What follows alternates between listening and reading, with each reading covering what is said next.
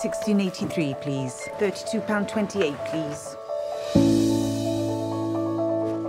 I'm telling you, boys. She was my horse, and she won. I haven't seen him in here before. Owns a racehorse, does he? Owned. Word is, he almost lost everything. Things are a little tight cash-wise these days, so... Best sirloin. Cheers, Nellis.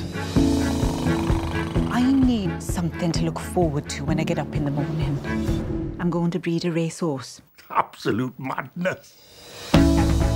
It's normally wealthy professionals who go in for this kind of thing. There's ways of doing these things, isn't there? 20 people in the village put in £10 a week for 2 years.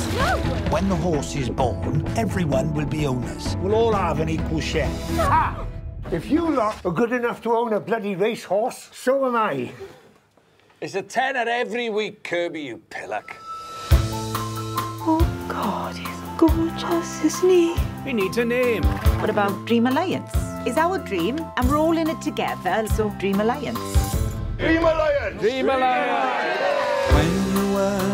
Remember, there's a less than 1% chance this horse will ever win a race. He's facing the wrong way. If he keeps going in that direction, he'll end up back in the village.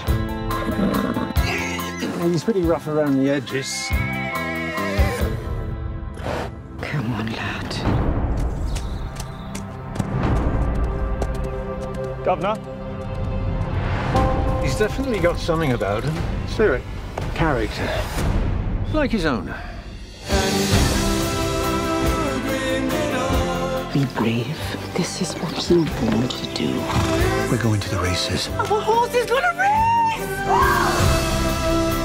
So proud of you. Seems like anything was possible. The horse from nowhere has captured the hearts of the nation.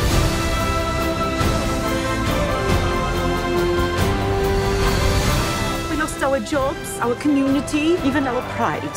And then Dream came along and reminded us what life is like when you have hope.